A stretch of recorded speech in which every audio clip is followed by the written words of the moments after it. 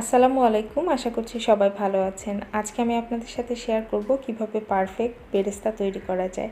তো ঠিক আছে, চলুন দেখে নেই কীভাবে বেরেস্তাটা তৈরি করছি, আর এটা বহুদিন পর্যন্ত সংরক্ষণ করতে পারবেন।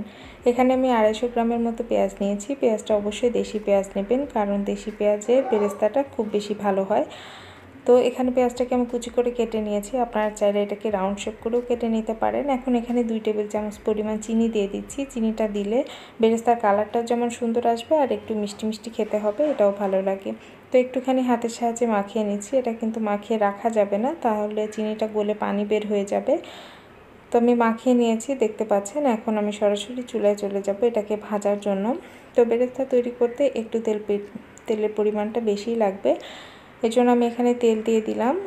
এখন এটাকে গরম হওয়া পর্যন্ত অপেক্ষা করছি। আমি একটু চেক করার জন্য এক টুকরো পেঁয়াজ দিয়ে এটাকে দেখে নিচ্ছি গরমটা হয়েছে কিনা। তো গরম কিন্তু হয়ে গেছে, পেঁয়াজটা ভেসে উঠেছে তেলের উপরে। এখন আমি পুরো পেঁয়াজটা দিয়ে দিচ্ছি। একটু ধৈর্য সহকারে ভাজতে হবে। বেরেস্তা বানাতে কিন্তু মোটামুটি 10-15 মিনিটের মতো সময় লাগবে।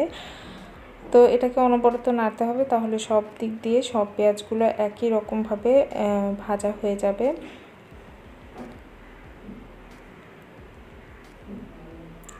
আর প্রিয় ভিউয়ার্স, যারা নতুন দেখছেন আমার ভিডিওগুলো, তারা অবশ্যই আমার চ্যানেলটা সাবস্ক্রাইব করবেন। পাশে থাকা ছোট্ট বেল আইকনটিতে প্রেস করে দেবেন, তাহলে আমি যখনই নতুন কোনো ভিডিও আপলোড করব তার নোটিশ আপনি পেয়ে যাবেন। তো পেঁয়াজগুলো আমি ভেজে নিয়েছি 10 মিনিটের মতো, দেখতে পাচ্ছেন। এখন চুলার আঁচটা আমি একটুখানি কমিয়ে দেবো। এতক্ষণ কিন্তু মোটামুটি হাই হিটে ছিল চুলার আঁচটা। এখন আমি মিডিয়াম থেকে লোর দিকে একটুখানি কমিয়ে দিয়েছি। আর শেষের দিকে কিন্তু খুব দ্রুতই পেঁয়াজের কালারটা চেঞ্জ হয়ে যাবে, তো অনবরত নাড়তে হবে। আর পেঁয়াজটা কিন্তু নামানোর পরে ঠান্ডা হয়ে গেলে কালারটা আরও একটু চেঞ্জ হয়ে যায়, এই জন্য এক স্টেপ আগেই নামাতে হবে। তো এখন আমি কিন্তু চুলাটা বন্ধ করে দিয়েছি, আর এরকম একটা চামচের সাহায্যে আমি এটাকে তেল ঝরিয়ে এখন একটা টিস্যু পেপারের উপর উঠিয়ে নেব। এতে করে বাড়তি তেলটা টিস্যু পেপার শুষে নেবে। তো আমি বেরেস্তাগুলো উঠিয়ে নিচ্ছি।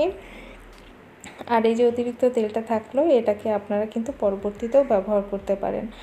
তো হয়ে গেছে আমার বেরেস্তা ভাজা, আর এটা কতটা মুচমুচে ঝরঝরে হয়েছে সেটাও আমি আপনাদের সাথে শেয়ার করব।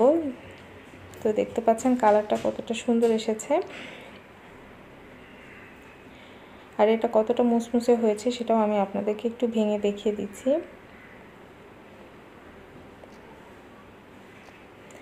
আর এটাকে পুরোপুরি রুম টেম্পারেচারে চলে আসার পর একটা এয়ারটাইট বক্সে করে অনেক দিন পর্যন্ত এটাকে আপনারা নর্মাল ফ্রিজে রেখে সংরক্ষণ করতে পারেন। তো আজকের মতো এতটুকুই। দেখা হবে নতুন কোনো ভিডিওর সাথে। ভালো থাকবেন সবাই। আল্লাহ হাফেজ।